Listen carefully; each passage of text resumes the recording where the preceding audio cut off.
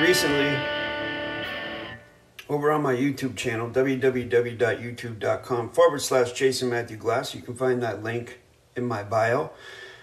I did a couple videos about military psychological operations.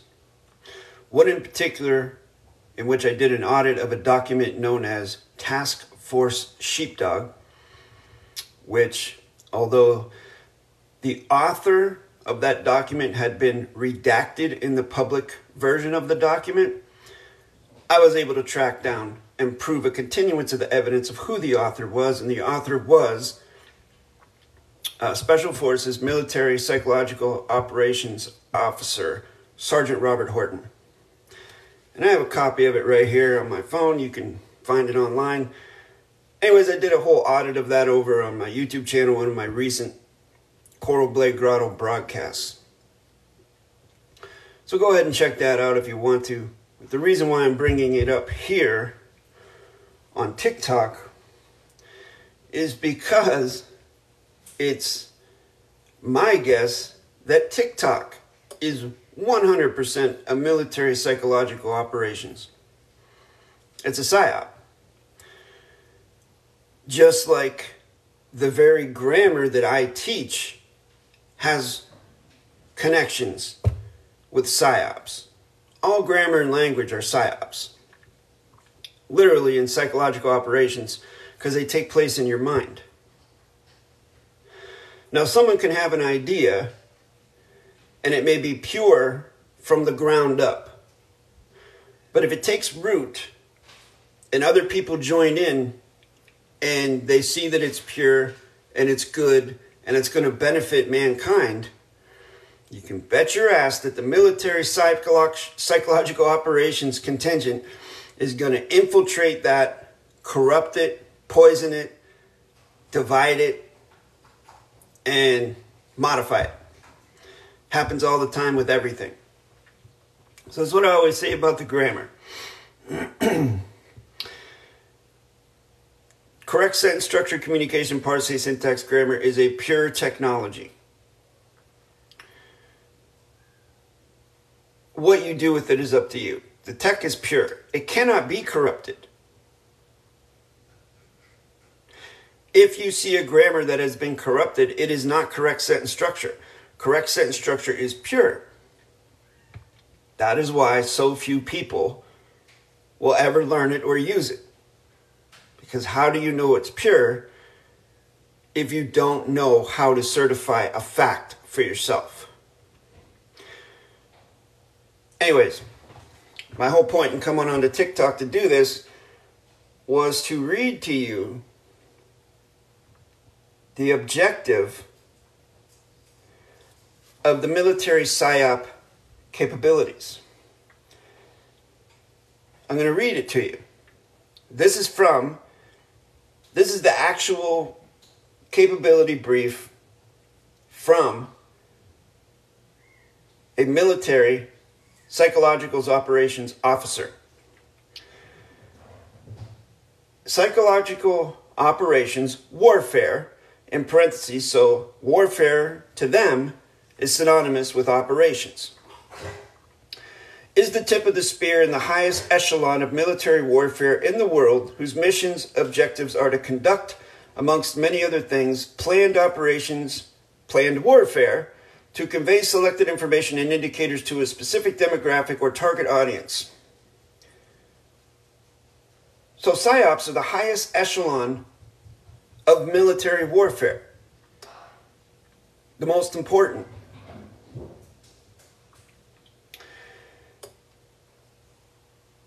So they want to convey selected information and indicators to a specific demographic or target audience in order to infiltrate, to change.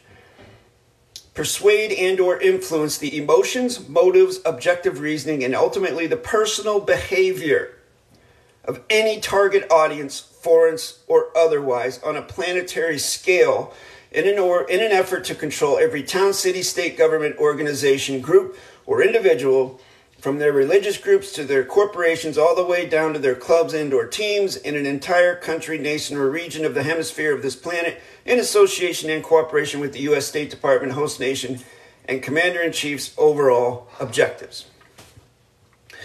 Did you hear what I just read to you?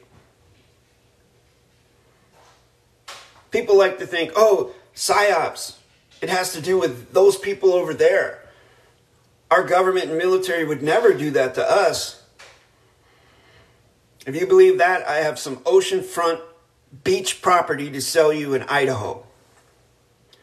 It's everywhere. It's TikTok, Facebook, all social media. Everything you read, everything you see. All the LGBT, elemental P, Skittles movement, Black Lives Matter, the Trump trainers, the hard right, the hard left, the neo-Nazis, the commies, all of it is part of military psychological operations warfare. And it's all in an effort to control you and me. But there's a choice, friends and neighbors. There's a choice. Once you cognize this knowledge, once you comprehend it, you digest it, you accept it, that, hey, maybe I've been taken advantage of here. Maybe this whole where we go one, we go all movement. Maybe this whole Jesus is our Savior movement. Maybe this whole Assalamu alaikum, all this whatever. Maybe it's all a psyop to control our minds, to influence our behavior and our thinking. Once you realize that, then you can just clean the slate and start thinking for yourself. Start taking accountability for yourself. Start from scratch. Clean the slate. The only one that can save you is you.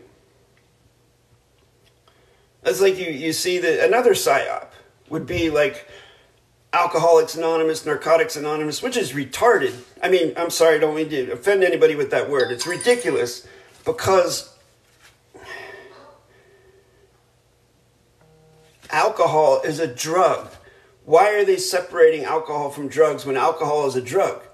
It's a psyop. And then in the 12 steps, they tell you, I don't know which step it is, but they tell you, you have to admit that a higher power exists, and then you have to put your sobriety or whatever, your life, in the hands of this higher power and just trust that it's all going to work out. And you got to keep coming back and keep going to these meetings, and it's all a control mechanism. I hate to say it, folks, drug addiction is a choice. You have a choice. You do. And you have a choice to whether you want to be a Democrat or Republican. You have a choice as to whether you want to follow monotheism. You have a choice as to whether you want to be a Muslim or a Christian, which are actually subsets of Judaism. It all comes from the Jews, the Judaism, the Torah, the first 5 books of the Bible, which in and of itself is a psyop. Think about it. I guess the point I'm making with this this little rant is that once you realize this, there is a way, there is a tool, there is an instrument that you can use to achieve autonomy. Because the one thing, the most important thing, the highest echelon known to us of communication is grammar. When you feel something, when you spill hot coffee on your arm and you say, ow, that hurts, words pop into your head. Hot, ouch, coffee, burn. These words pop into your head. Everything is transformed into words in your head. A lot of times, it seems like you can't control those words. Well, guess what? If you're not in charge of those words that come in and out of your head, someone else is. And whether you know it or not, you could be being manipulated. Your emotions, just like I just read in the Psy-Ops capability briefing, your emotions, everything, your behavior, being controlled by someone else who's controlling the words that come in and out of your head. But you can become a steward of your grammar, and you can direct what words come in and out of your head and be aware of what they mean. I'm not going to cap. It takes a lot of hard work. A lot of hard work, a lot of commitment. Very few people possess the tenacity to do it. A lot of people are like that one fellow in the Matrix who betrays Neo and everybody. The same guy that played Ralphie on The Sopranos. I can't remember his name. He was also in Eddie and the Cruisers. He played the manager or something. That guy in the Matrix. He betrays Neo and Morpheus and everybody because he says he just wants to sit down and enjoy his steak. He enjoys the Matrix. He doesn't want to do the hard work. He just wants to be comfortable. And that's cool, That's why so few people will learn this, because it does take a lot of hard work to learn it. But if you do want to learn it, a great introduction would be to go to my YouTube channel, www.youtube.com/Jason Matthew Glass. You can find a link to that in my bio, and start studying the almost 900 videos over there. Free, which I've spent thousands of hours creating since 2018. Or if you want to fast track your learning, if you really, really, really want to get down to brass tacks, you want the bullet to hit the bone, contact me at jasonmatthewg17@gmail.com and apply for a workshop.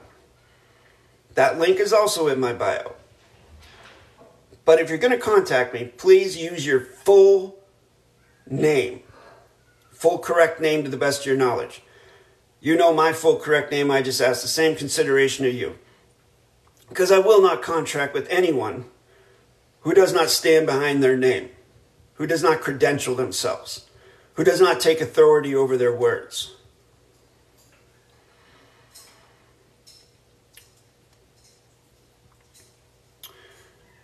It's not an easy road. It's definitely a hard road. But if you think you got what it takes, go ahead and contact me. Anyways, the vast scope of psychological operations from the military is, wow, it's so all-encompassing. From what you read, what you watch, what you eat, what you think, the news, the media, everything has been influenced in some way by military Psy-Ops. If you are a part of a group, or you feel like you're a part of a community that is doing something good for the community or society, or where you think you're doing great works and things like that, 9.9 times out of 10, you've been infiltrated. You're being manipulated. Groups are especially susceptible to this. And many times, the people, what we will call Judases in these groups, don't even know that they're Judases. And also a lot of times, the excuses that agents or officers of these operations, they rationalize what they do because they feel it's for the betterment of overall society. That's what they're told. It's kind of like the mentality, and this is going to be brutal, but this is kind of like the mentality of, because it is war to them, it's warfare, it's the mentality of when one army, an invading army invades another country, and they kill all the men, women, and children. And they say, why are you killing children? It's like, well, they're just going to grow up to be our enemy anyways, so you might as well kill them now. It's that type of attitude.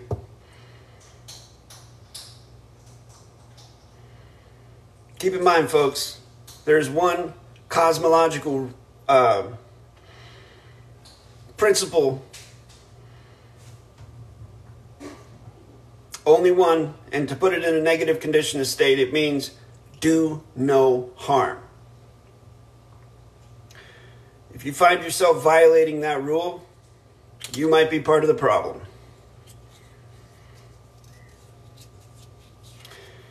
Now, the three principles that I teach from correct sentence structure, communication, PARSE, syntax, grammar: the balance of the honor and the grace, the position of peace and neutrality, and the maintenance of Rule 1, Rule Equal.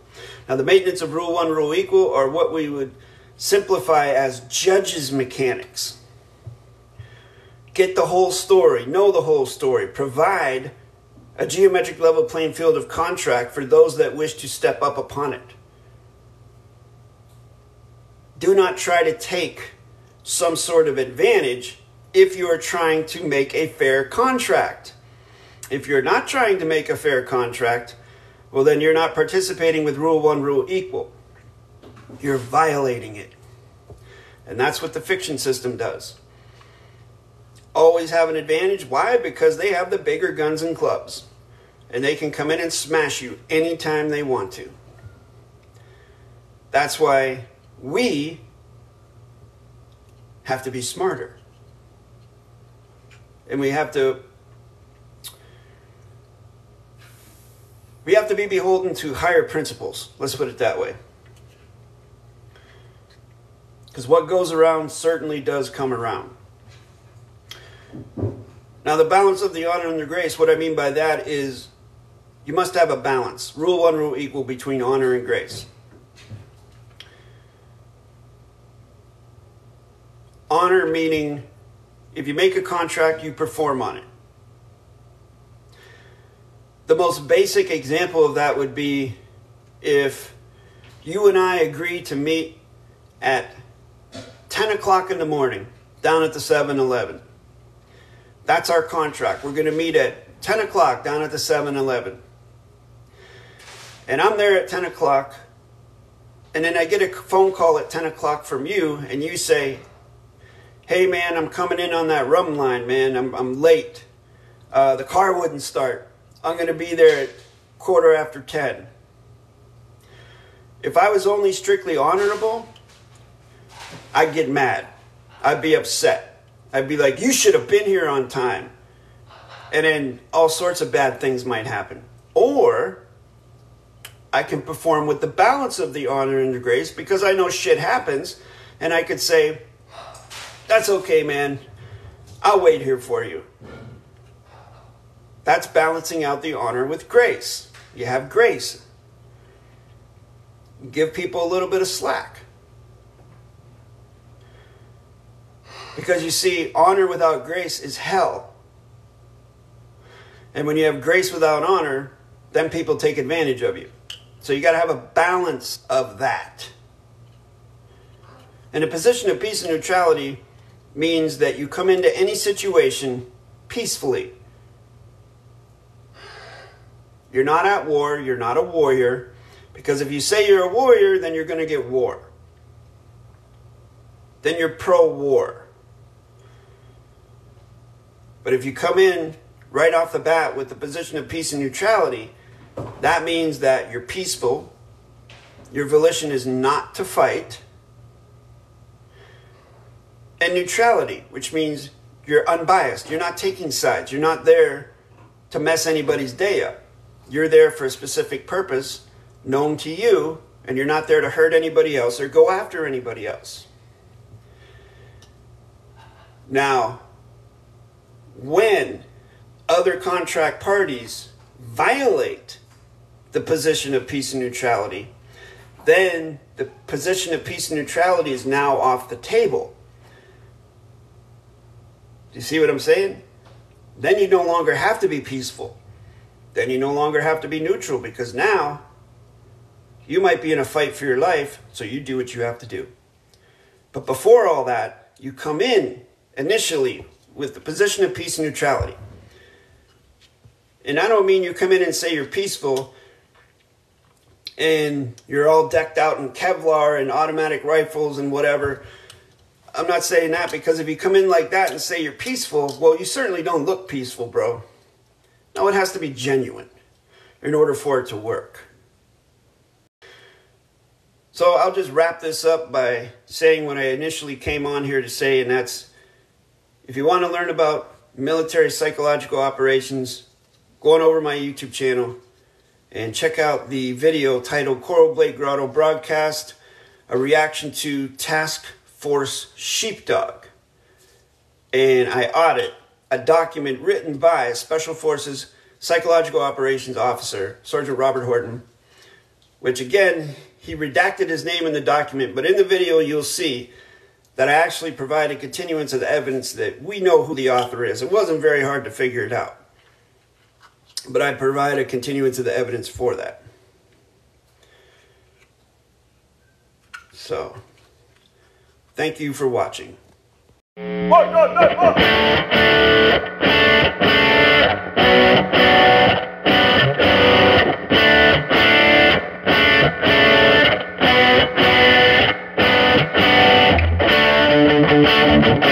Thank you.